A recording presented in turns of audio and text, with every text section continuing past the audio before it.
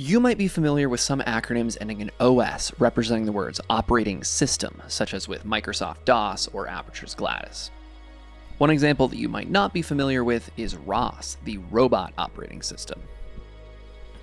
ROS is not an operating system in the traditional sense, it's really more of a framework to make different parts of a robot talk to each other a little bit more easily. While I haven't used ROS personally, the Lunabotics team that I'm a part of through my university does use ROS to control all of our mining rovers. For that reason, I thought it'd probably be a pretty good idea to understand how ROS works under the hood. My friend Nick and I both decided to independently try and learn ROS over the winter break so that we could be a better help for the software integration efforts during the spring. Initially, my goal was to simply get a motor turning. However, I decided to try and do something a little bit more complex so that I could get a little bit more under the hood of ROS. I decided to make yet another gamepad controlled rover. I'm Caden here with Kepler Electronics, and let's get started.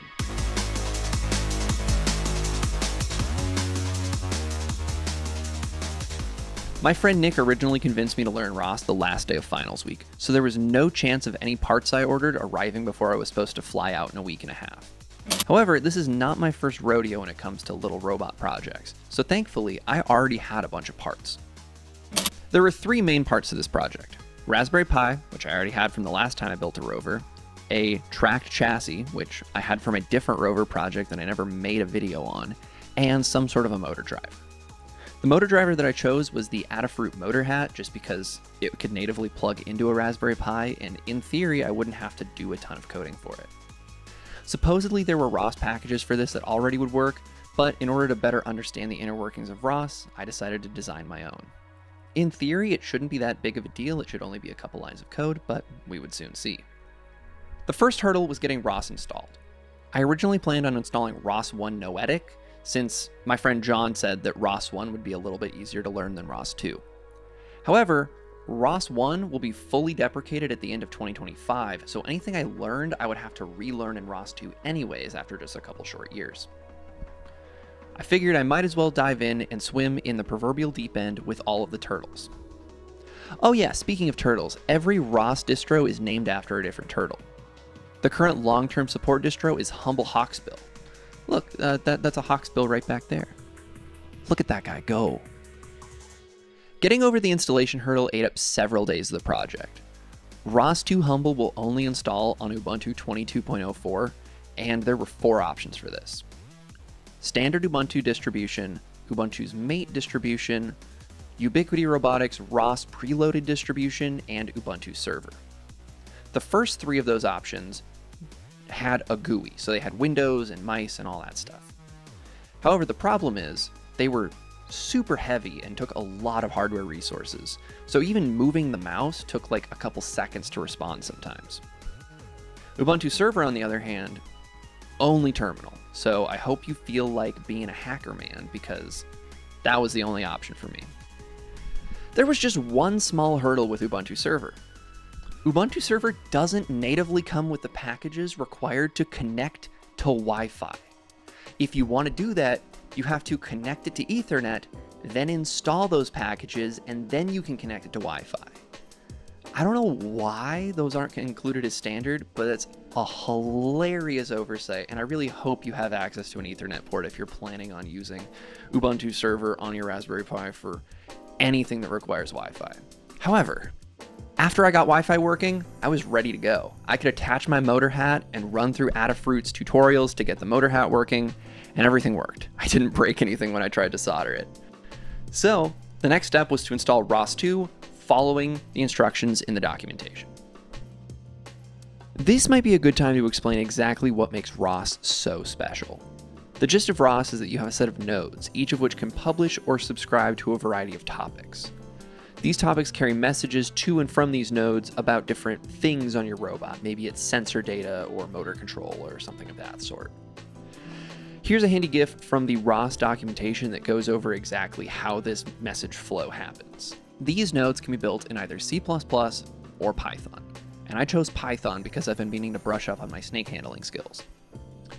These days, most of my coding is in Lua for game development or MATLAB for my coursework, so this was a really great excuse to get more comfortable. I followed the tutorial and the documentation to get the simple Hello World node going, after which I unceremoniously mixed in the 4 lines to make the motor hat work. Much like eating cereal with Mountain Dew, it will get you up in the morning, but it's not particularly pretty. I then moved on from this and did the publisher subscriber tutorial. This tutorial showed how to have one node publish messages on a topic and have another node subscribe to those messages on a topic.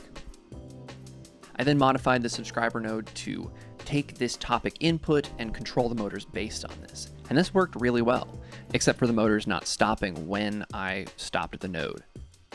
However, any system that would be controlling the motors, such as the Gamepad, wouldn't have this issue because it would be sending stop commands with the data stream. There are a few ROS2 Gamepad packages, but the one I ended up going with was Joy. This package comes from the ROS package repo as a pre-compiled binary. This could be relatively easily installed, though it did take a little bit of figuring out how to make it work, and I ended up finding this forum post that talked about how to do it. The gist of my issue was that you have to source your ROS packages so that ROS understands where they are. However, since this was installed in a different method from the built packages, I had to source that as well. And after I did that, I could see the massive amount of data that this node was collecting from the Gamepad. The Joy node outputs a special message which is comprised of several smaller data types, much like a calzone. This includes an array of floats which represent all of your analog values such as triggers and joysticks. Well, there's also an array of ints which represents all of your button presses. For our use case, the joystick values are already mapped from -1 to +1, which is great because that's the value type that the motor hat is expecting, so we wouldn't need to do any extra work. This meant that it was simply a game of updating the topic that the listener node was listening to and adding a little bit of code to merge everything together. At this point, the rover could drive back and forth, but was tethered to the monitor and keyboard, which is not exactly ideal for a mobile rover. This is where the Launchfile comes in. This is a special file that will launch multiple nodes at once without you having to really do that much, and it can be written in Python, XML, or YAML. I chose Python just to keep the snake theme consistent. This proved to be one of the most frustrating parts of the whole project. While the Joy node would run perfectly fine every time, my custom node would not, and would always error out with code 2. It seemed like this was an issue with the arguments being presented.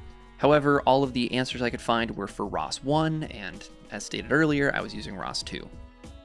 I ended up stumbling upon a solution to this, which is that if you just get rid of the namespace lines and the name lines in your launch file, everything just works fine. I'm not entirely sure why this works, but it does, so I figured I'd put it in this video for whoever ends up using this as a reference in the future. After this, I took all the startup commands and threw them into the bash startup script, which meant that I could start it up, take it out to the kitchen floor, and drive it around. I was having a bunch of Bluetooth connectivity issues, so I had to stay tethered. However, it did work. It was kind of like walking a dog, except with fewer legs and more treads. Oh look, that one just came off. That's great. In order to wrap up this video, I thought it might be worth talking about ROS. The primary question I had going into this was, is it worth learning ROS? A lot of people use ROS. It's very popular in complicated robotics projects, and it always seemed very intimidating. But what I can say is that it's not quite as bad as you would expect it to be. It was frustrating, and a lot of that comes down to both my inexperience using it and also the apparent lack of documentation in some areas, but it's possible that I just couldn't find it. So if you know of any cool places that have good ROS documentation, let me know. I'd love to see them. There's definitely a threshold below which ROS is not worth that time investment. I have a hunch this hinges on whether or not you need autonomy or not. If you want to use LiDAR or image recognition or any of that stuff, then ROS is probably worth looking into. It might save you some time. But if you just want to see some motors turn and maybe drive a thing around with a controller, then it's probably not worth it, and you'd be better off just using an Arduino or a Raspberry Pi standard scripting or any of that stuff. If that's all you want, I may have a couple YouTube videos to show you. With the way this is programmed, I should in theory be able to take my LiDAR setup that I already have, take my path planning algorithm, and shove it all together. In practice, who knows? I've heard it's supposed to be pretty simple to just take a bunch of pre-built ROS stuff, but I also know that there's a full semester course taught on this at my university, so I don't know, we'll find out. Anyways, I really hope this video was informative. If you want to try this project for yourself, I really encourage going in blind because it was a pretty fun puzzle to solve, even if it was frustrating at times. I do have a more thorough write-up on my website, which has links to a lot of the places that solved my problems, because I tried to keep track of all of those. So, if you end up getting stuck somewhere along the way, either ask in the comments of this video, reference the website, or, you know, just do what I did and keep Googling. With all that said, thank you so much for watching. I really hope you enjoyed this video, and I had a lot of fun making it. So, thank you all for watching. I'll see you next time. Take care. Bye-bye.